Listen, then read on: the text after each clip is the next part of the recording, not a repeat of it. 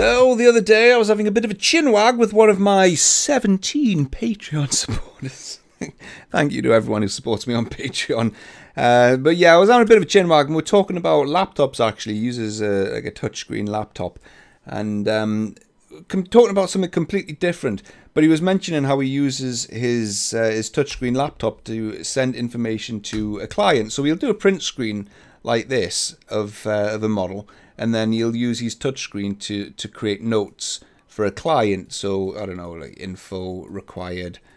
You know, he wouldn't use a mouse like I am right now, but and then he would just sort of point things out and then do dimensions like this and yada yada yada, and then he write a few notes up here, and then he would save that out as a JPEG, email that off to the client to get a message across. The client would then look at it, feedback to him. It's a familiar story. A lot of people do it. There's nothing wrong with it, except it's 2018, mate. We don't do this anymore. So I was looking at him going, what? Come on, we could do this better, mate. Take a look at this. Mind blown. I was like, that's a good idea for a video. So there are other ways of doing what I'm about to show you, but it's just a nice, quick, simple way of getting a message across. And it makes you look professional. It's a lot better. It looks better on you if you would do this way. So I'm using Inventor 2019. You can do this dating back to 2017. Beyond 2016, you can't do this. But in Inventor, go to the Annotate tab, and then you've got a whole bunch of 3D annotations. They're not specifically intended for this purpose, but you can use them for this. So we can say drop a dimension down on here, and this is just whatever you want. Press spacebar, you can change the angle of the dimensions. But this is just creating notes and information that you want to show somebody else. So length is that, or whatever.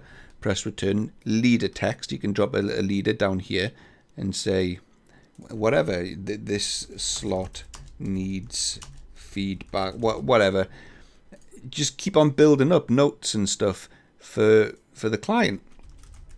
Like that. You can have as many on as you want. You can even create general notes up here at the top, like a table, or just general notes. Please let me know, etc., etc., blah, blah. And then you just build it up. Get what you want to show the client. And if you're thinking at this point, we'll just do a screen print of that. It looks dead neat and tidy. Oh, no, mate, no. No, we can go one step better than that. What you then do is click this button here, 3D PDF. Hit that. And then I'm going to use the blank template. This is going to burn this model and the text into a template. You've got other options. Click the little button there, and you've got 4 of them. The other ones have got like borders around them, Autodesk borders with properties around them and stuff, which is nice, but I just like a nice blank one. And then select this button here, drop your PDF onto the desktop, call it, I don't know, we can call it whatever you want, to be honest, like client A feedback or something. Click publish, and it burns all of this and the model into a PDF file, and then opens it up in Acrobat Reader. PDF's tiny, it's like a couple hundred KB, well emailable, mate, well emailable. For some reason, I don't know why, some shenanigans going on, but Adobe don't seem to trust Autodesk, because Acrobat Reader opens this up and it's like, this looks well dodged, mate. So you've got to select trust this document, and then once you do that, look at that! Look at that, mate! That is far more professional than sending a screen print with a load of hand squiggled text to your client. So you've got your notes up there at the top, you've got the model, the client can then use this left mouse button to spin the model around. There's all your notes and all your leaders. They can zoom in. There's no IP here. There's no I properties with anything that's going to allow them to reverse engineer it. It's just a PDF. But they can change the lighting. They've got different lighting styles up here. They've got different view styles like illustration, wireframe, and whatnot. They can even do slices, mate. So they can go into create a slice, go to the properties of the slice, align to a face, and then go boosh. Look at that. They can slice through it. It's not the most interesting part, but whatever. You get the point. You get the picture.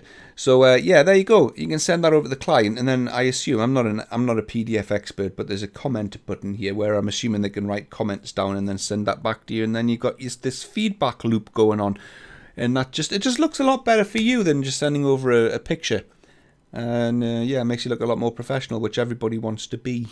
It's like that's the goal in life. But yeah, there you go. That's communicating information with the client using 3D PDF and Inventor's annotations. Once you've sent them that PDF and you're done with it, you can just come into your annotations and just get a shot of them if you want to, once you're done with them, and then crack on designing. Inventor does have other ways of communicating information with a client. You've got these shared views here, which requires everyone to have Autodesk accounts, and it's a bit more of a chew on to set up, but you invite people with an Autodesk account and you can send shots of what you've got on screen right now in session, and you get this like comment stream down here. So there are other ways of doing it, but that PDF is just a nice offline way of sending someone some information. Makes you look pretty good at the same time, mate. So thank you very much to my Patreon guy for conjuring up this idea for me. Anybody else interested to being one of the 18th 18th Patreon supporter on YouTube, by all means, information and links are in the description if you want to help support the channel on Patreon.